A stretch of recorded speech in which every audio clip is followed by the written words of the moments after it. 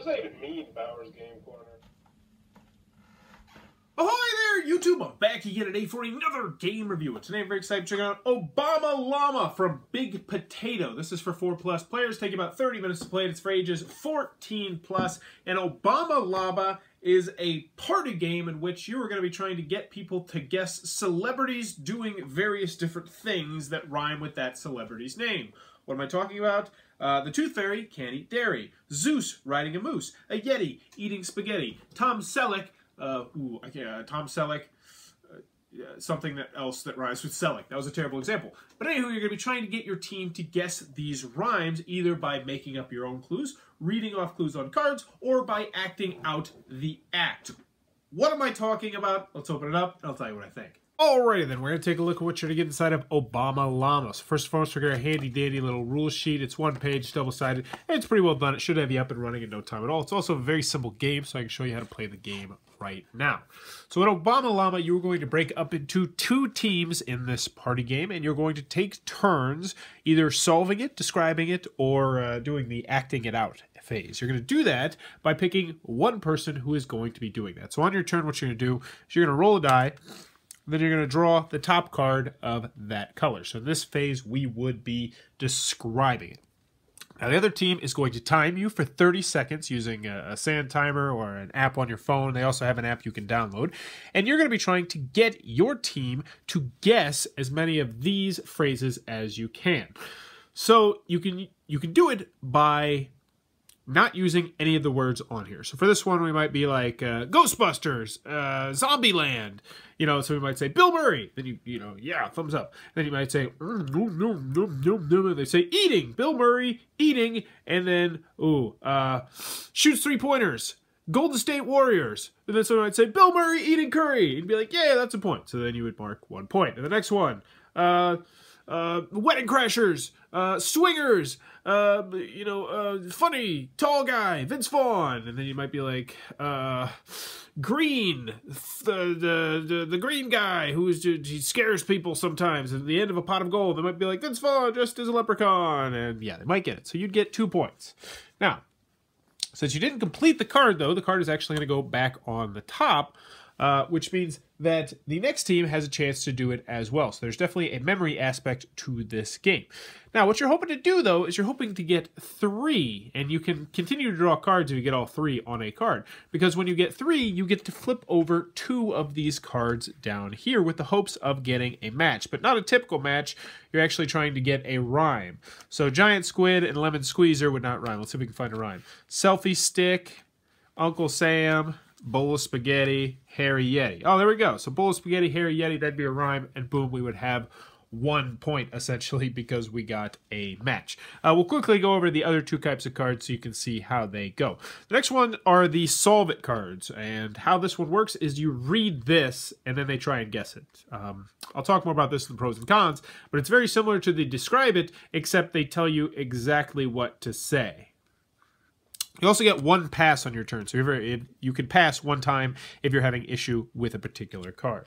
The Dr. Dre one, or Orlando Bloom, or Harrison Ford, you're actually going to hold up, and everyone will see who the celebrity is that you're talking about, and then you're going to act out the second part of it. So you'd pretend to be at the ballet. They'd be like, Dr. Dre at the ballet, Dr. Dre playing croquet. And so they're going to be seeing that name, trying to figure out rhymes for it, and trying to figure out what you're doing in a hopes to figure out what you're doing and earn the points. You're going to continue to go until all the matches have been done, at which point whoever has the most matches will be the winner of Llama. And that, in a nutshell, is how the game is played.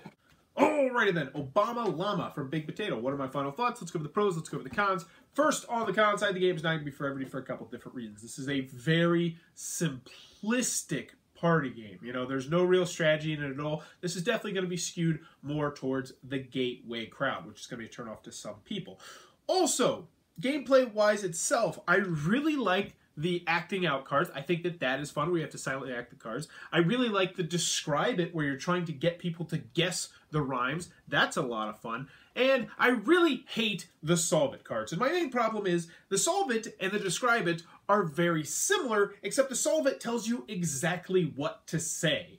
And if they don't know, they don't know. Whereas to describe it, you can get creative. How in the middle part, how, I didn't know a good way to describe the food curry, so instead I went with Steph Curry of the Golden State Warriors. So there's ways to finagle your way around the questions. Now, another comment I have with this game is that this game, the people that made this game are not from America. They're from, I believe, England or Europe or somewhere over there, because I'm ignorant and I don't know all that stuff.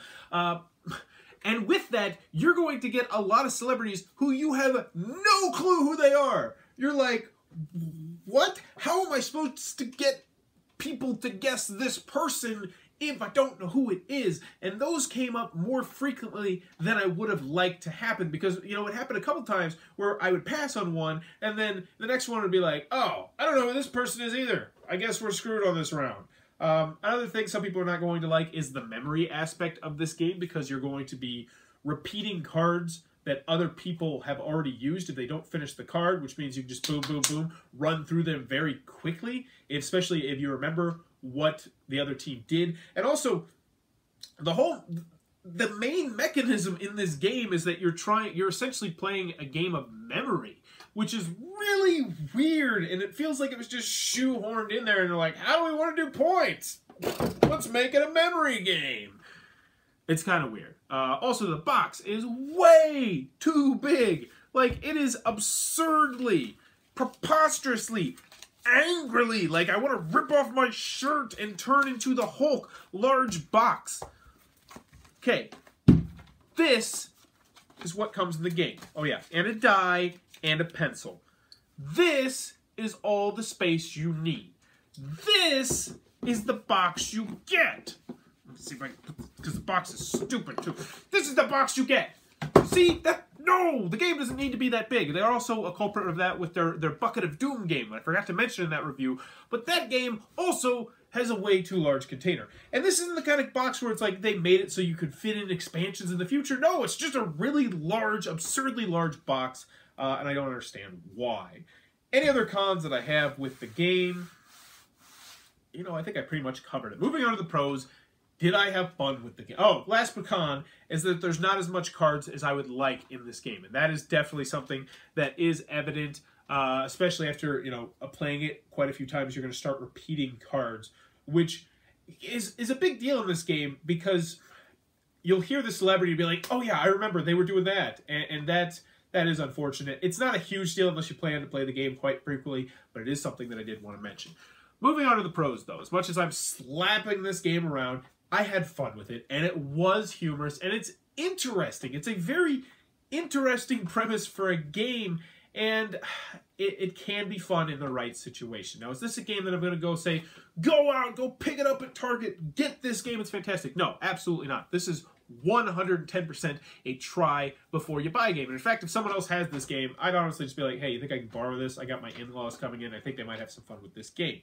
But I did have fun with it, and it was humorous. I really like the acting out one, and I really like the describing one, and how fun those two are compared to how unfun the pink one is. Kind of counterbalances things, and it's an okay party game. I mean, it's an okay mass Marty party game.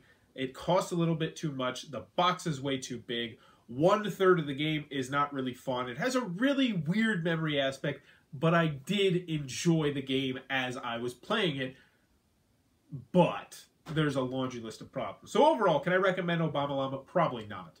Probably not to 99% of the people. But hey, you might be that 1% of the people. So I'd recommend trying it before you're buying it. It sounds like it might be for you. If you enjoyed this review, please be sure to click on that subscribe button down below or in the comments below. Let me know what could be the sequel to this game with the upcoming President Hillary. Well, let's be realistic. It's probably going to be Hillary, even though I don't like Hillary Clinton. Let's see. Hillary Shillery,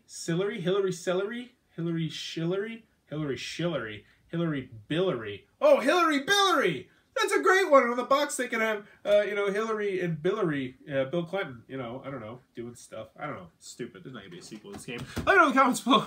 And as always, thanks for your time, YouTube.